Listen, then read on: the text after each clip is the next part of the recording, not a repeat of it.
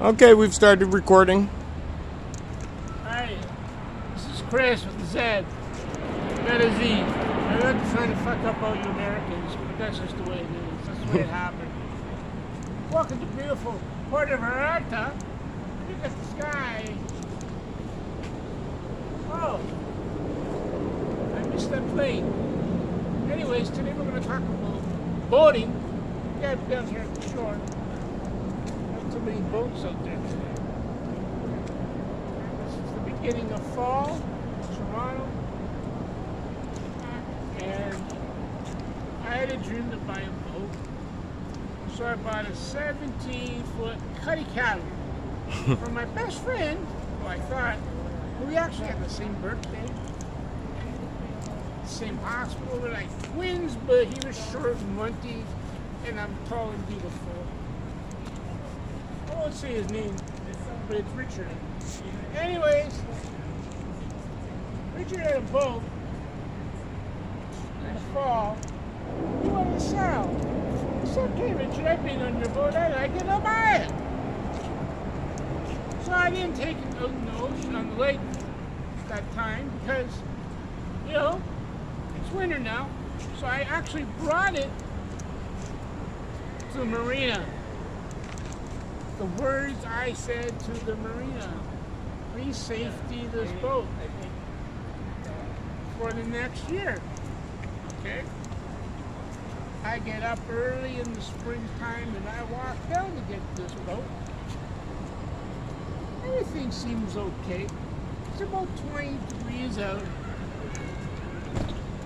But I'm driving and my back is very hot and I'm going, well, it really can't be that freaking hot. I mean, really, I don't know. So I just turned around. Flames. Flames, flames, flames everywhere. And it's moving really fast. And through research I discovered fiberglass is not a good material for boats because it likes to burn. What do I do? No time to get out of the boat. My friend's life jackets are for peeny little wee dudes, so I grabbed 3 of them. It's burning fast. It's really burning fast. I jump in the water, busy on the lake. And this guy comes to get me on a jet ski. And I'm like looking at him, I'm like, this guy is fat and ugly. I have to touch his belly. And your computer's going and going in the head. And you think, what's going on? It's Ron Jermery. If you're younger, you don't know. Well, this is the king of nasty porn. This guy, fat guy with all hair and big girls. I touched him. He saved my life. All I could think about on the way back to the shore was sitting in a boiling pot of water. My story's not over.